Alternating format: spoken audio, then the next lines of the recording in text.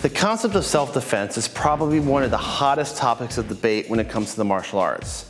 There's a lot of reasons why somebody might be training in the arts, but many times it is to learn how to fight, or more specifically, defend yourself in a confrontation. But at what point does self-defense cross the line?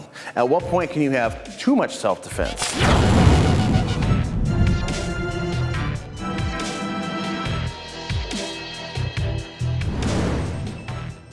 So, can you have too much self-defense? What does that mean?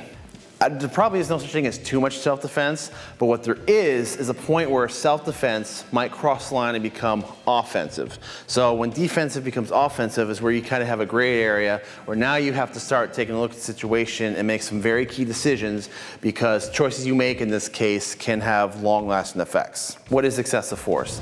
Basically, excessive force is exactly what it sounds. Using too much force to stop a threat, or going over the line, or being too aggressive, however you want to define it. There is a point where it gets to be too much.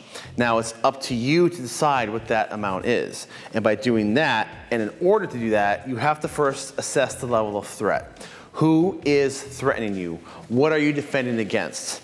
There is a giant difference between somebody who's broken into your home with an intent to harm versus somebody mugging you versus somebody attacking you in a road rage incident, or a drunk person at the bar bumping into you, or poor grandma who's off her meds and she's kind of losing control of her emotions and she's got a sewing needle. Each one of those situations has a completely different appropriate response. So you have to understand and make that decision of how you're going to respond. Somebody broke into your home, the threat level is high. You have no idea what that person's intention is. Your family's at stake. They have now crossed your threshold, knowingly putting themselves in danger to do this. So at that point in time, it's kind of hard to determine what excessive force is, because you've got every right to defend yourself and your family.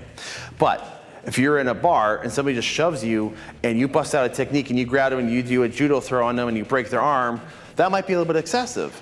And you might have caused more harm to the person than necessary. And this is where this common sense comes into play. And it's not always easy to determine. So you have to assess who is threatening you. Is it one person? Is it a group of people? Is it someone who's much older than you? Is it a younger person, minor? That's a big thing too, is if you're defending yourself against a minor, there is a certain level of liability there. So you have to look at the person and determine, what do I have to do to defend myself? Unfortunately, it's easier said than done. In the heat of the moment, emotions run high, adrenaline runs high, you can't always think clearly. By assessing the situation and the threat, you now have to decide the appropriate response you're going to use. Again, grandma coming at you with a sewing needle, you're not going to go into a boxing stance and give her a left and a right cross and knock her on the floor and then put her into some sort of a chokehold. That is way, way, way excessive. In a situation like that, you could probably just find a way to maybe disarm her and restrain her, hold her, try to calm her down so she's no longer a threat to you and somebody else, or even to herself. They can hurt themselves. Is your goal to restrain the person? Are you just trying to injure the person? Or is this a matter of life and death? You have to make that choice. A drunk friend, again, is different than a stranger at the bar. You might not want to be breaking another one's arm, but you might be able to talk this person down or pop your friend in the nose once, but this person, you're gonna have to do a completely different chokehold or restraint or submission or whatever, you don't know. So unfortunately, real life self-defense is not like we see in the movies, where, a fight breaks out and the good guy beats up the bad guy and the cops show up and they talk for 30 minutes and the cop goes, okay, clear case of self-defense, you're free to go. Not usually. A lot of times there are follow-ups, there's investigations, there's lawyers involved. I find this interesting because I've got my Kenpo instructor that I trained with for 20 some years, and I've got my Jiu-Jitsu instructor that I'm training with right now. And it's kind of funny because my Kenpo instructor always had this phrase he would say. He'd said, I'd rather be judged by 12 than carried by 6. And he's got a very valid point. When it comes down to a life or death situation, if you have to save yourself or your family, you do what you have to do, then worry about the end result.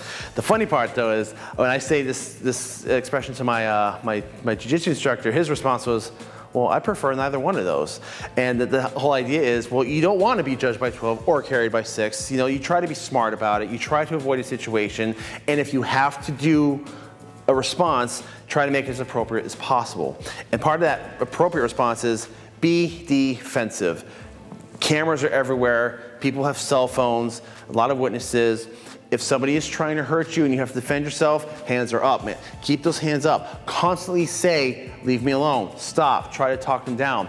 Make it obvious that you are not the aggressor. You are trying to defuse the situation, but if you are attacked, you do what you have to do, but you'd rather possibly maybe get some bruises or cuts on the inside of your hand versus your knuckles, because the police might look and see, oh, you've got offensive wounds versus defensive wounds.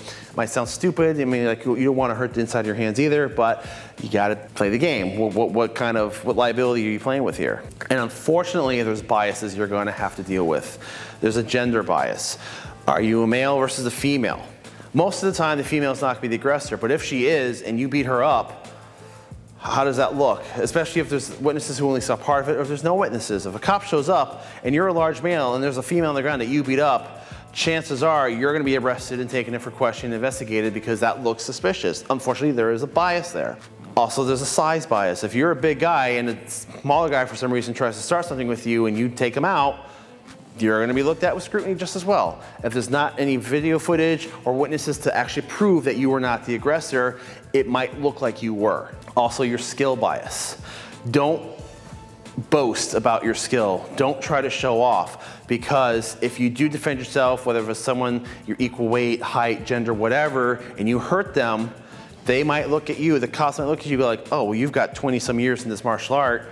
Well, you just really hurt this guy. You broke his arm, broke his ribs, and that person might have deserved it, but they might look at you saying, you should have known better, or you should have had better control and skill.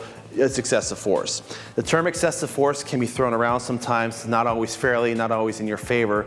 So you have to be aware of that bias. So don't try to show off, and don't purposely hurt someone any more than you have to stop the situation, because that is a consequence you might have to deal with. And unfortunately, there's also demographical biases: race, class, background checks and records, location of residence. Unfortunately, all these sometimes take part in an overall decision. People get hurt, and when people get hurt, people are held accountable. So if you are defending yourself, you want to make sure that you've got your bases covered as much as possible, that you did not go overboard, that you did not go excessively, and you did not go out of your way to harm the person any more than you had to, because that might flip around on you. Even if you were in the right to defend yourself, you still might be the one held accountable. Now, we're here in the United States, and that being said, we do have to take into consideration self-defense that involve weapons. This is obviously a hot topic, and we're not going to go into too much detail, but basically, this is a level of consideration you have to keep in mind, that when self-defense with weapons comes into play, there's a different set of rules here. And every state's going to be different. You know, people argue about what rights they have or don't have, but bottom line is, if you're defending yourself either against a weapon or with a weapon, there are a different set of laws and rules. You have your own rights. So I heavily suggest that you learn your state's laws, you learn your rights, and if you do have a weapon, properly spend the time to train yourself, become certified in it, make sure you know how to handle it safely, and also the more you understand it, the more you can understand how to defend against it. At what point does self-defense become self-offense? If somebody attacks you and you get into a fight and you get them on the ground and they're no longer a threat and they stop trying to hurt you, you stop and you leave. You go find help. You call the police. Do not stay and beat up on them. Don't keep kicking them while they're down. Don't jump on them. Don't put them in a chokehold. Once the threat is done and you can leave, leave. Find help. Don't just stand around either, because one, you don't know if they're alone. You don't know if they're going to recover. You don't know if they have a weapon. If they try to use a weapon on you and you were somehow able to get away from them, don't just stand there hovering over them with the weapon, because if police do show up and they find you in that position, what's their first assumption going to be? That you might be the aggressor. And you're probably going to also want to seek legal advice just to make sure that you are okay, that you've got your liability covered, and that your action was appropriate to the situation.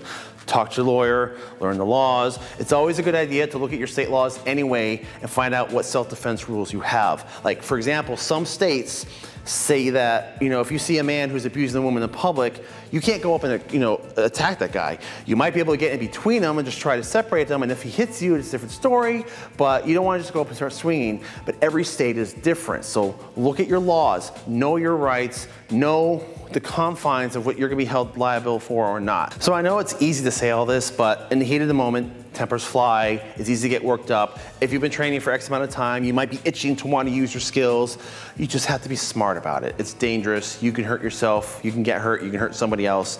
And also, here's something to keep in mind too. Like if you have to defend yourself and you've neutralized the threat, but you keep on going, why is this a bad thing? Other than the fact that you're hurting another person, just because you're winning doesn't mean you've won. And there is a sense of self-preservation. If you feel like you're you're being threatened and you're in danger, you've got every instinct to defend yourself. And you take whatever action you need to defend yourself. But if you say you've beaten that person, they're on the ground, and the threat is done, leave, get help, call the police, whatever.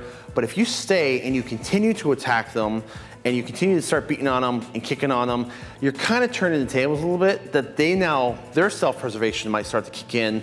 You're kind of escalating the situation.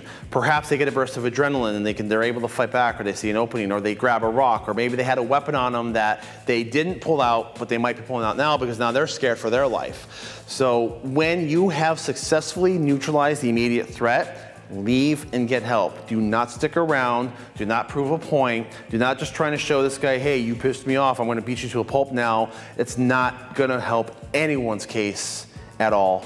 And you're actually just you're now increasing the threat level. So just remember, the martial arts is more than just learning how to fight. There's no self-defense technique that can replace good judgment.